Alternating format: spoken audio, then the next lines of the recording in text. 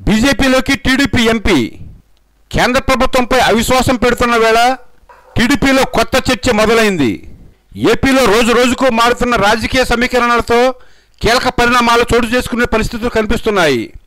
బీజేపీని లక్ష్యంగా చేసుకుని టీడీపీ చేస్తున్న రాజకీయాల ఎఫెక్ట్, సొంత వ్యాపారాలు ప్రయోజనాల కోసం కేంద్రంతో సత్సంబంధాలు కొనసాగిస్తున్న ఎంపీలు టీడీపీకి గుడ్ బై చెప్పబోతున్నారనే సమాచారం ఇప్పుడు హాట్ టాపిక్గా మారింది. ఇందులో ప్రధానంగా కోస్తా ప్రాంతానికి చెందిన వారున్నారనే ప్రచారం జోరుగా సాగుతోంది. వారి సన్నిహితులు ఈ ప్రచారాన్ని తిప్పికొడుతున్నా ఢిల్లీలో మాత్రం కొందరు ఎంపీల పేర్లు చక్కర్లు కొడుతున్నాయి. ఇదిప్పుడు ఏపీ అధికార పార్టీలో కలకలం రేపుతోంది. మరోవైపు రాష్ట్రంలో మారిన రాజకీయ పరిస్థితుల నేపథ్యంలో టీడీపీలో కొనసాగితే ముందు పరిస్థితి ఎలా ఉంటుందన్న ఆందోళన ఆ పార్టీ ఎంపీల్లో కనిపిస్తోంది. ఇక విజయవాడ లోక్సభ స్థానంలో సెంటిమెంట్ సైతం టీడీపీకి అడ్డుపడుతోంది.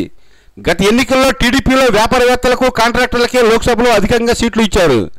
ఇక్కడ ఏపీలో అక్కడ కేంద్రంలో ఒకే కూటమిలోని పార్టీలు అధికారంలోకి రావడంతో వీరికి వ్యాపార పరంగాను కాంట్రాక్టుల పరంగాను వెసులుబాటు కలిగింది. కేంద్రం అండతో చేసుకునే వ్యాపారాలకు ఎటువంటి ఇబ్బంది లేకపోయినా సొంత పార్టీ అధికారంలో ఉన్న రాష్ట్రంలో మాత్రం వారికి వ్యాపారాలు చేసుకోవడం కష్టంగా మారింది. దీంతో కొందరు ఎంపీలు తమ వ్యాపారాలను మూసివేశారు. అలాంటి వారిలో విజయవాడ ఎంపీ కేసినేని నాని ఒకరు. మొదటిసారి ఎంపీగా గెలిచి పార్లమెంటులో అడుగుపెట్టిన కేసినేని నానికి ఇక్కడ వ్యాపార పరంగానే కాదు పొలిటికల్గాను సెంటిమెంట్ వెంటాడుతోంది. గత లోక్సభ ఎన్నికల్లో విజయవాడ పార్లమెంటు స్థానం నుంచి కేసినేని నాని చివరి నిమిషంలో టికెట్ దక్కించుకున్నారు. కేసినేని ట్రావెల్స్ పేరుతో రవాణా వ్యవస్థలో మంచి పేరు సంపాదించిన నాని తన సొంత పార్టీ అధికారంలో ఉన్న సమయంలోనే దానిని మూసివేయాల్సి వచ్చింది. తన తండ్రి హయాం నుంచి సాగుతున్న వ్యాపారాన్ని నాని మూసివేయడానికి ప్రభుత్వ అధికారులు తీరే కారణమని ఆయన చెప్పారు. అదే సమయంలో ఏపీ రవాణా అధికారుల అవినీతి, కొందరు మంత్రుల తీరుపై బహిరంగంగానే విమర్శలు చేశారు. ఈ నేపథ్యంలో నాని టీడీపీలో కొనసాగుతారా అన్న చర్చ విజయవాడ నుంచి ఢిల్లీ వరకు సాగుతోంది. ప్రభుత్వంలో ఉన్న అవినీతిని తట్టుకోలేక నానియే వ్యాపారాలు మూసేశారు. ఇలాంటి అవినీతి ప్రభుత్వం కోసం మీరు పోరాటం చేస్తున్నారా అంటూ నానికి ప్రశ్నలు ఎదురవుతున్నాయి. ఇక విజయవాడలో ఓ సెంటిమెంట్ టీడీపీని వెన్నాడుతోంది. బెదవాడలో టీడీపీ నుంచి ఇప్పటి వరకు ఎవరూ రెండోసారి గెలవలేదు.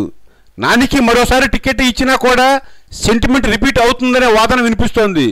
ఇక ఆయన ప్రాతినిధ్యం వహిస్తున్న పార్లమెంటు నియోజకవర్గ పరిధిలోని అసెంబ్లీ సెగ్మెంట్ల పరిస్థితి చూస్తే విజయవాడ తూర్పు నియోజకవర్గంలో కాల్మనీ వాసన ఇప్పటికీ వెంటాడుతోంది.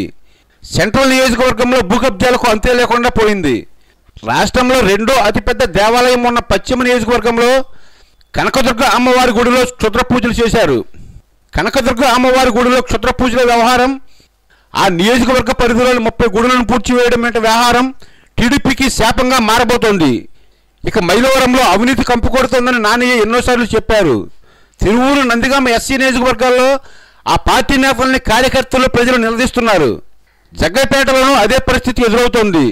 ఈ నేపథ్యంలో కేసినేని నాని టీడీపీ నుంచి బయటకు వచ్చేస్తారన్న ప్రచారం జరుగుతోంది.